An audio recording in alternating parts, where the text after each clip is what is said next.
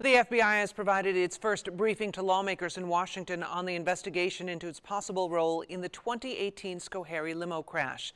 The owner of the limo company involved, Shahed Hussein, was a long-time FBI informant. Both Republican and Democratic lawmakers have been looking into whether Hussein's role with the FBI impacted the charges against his family. Shahed's son, Nauman Hussein, operated the limo company.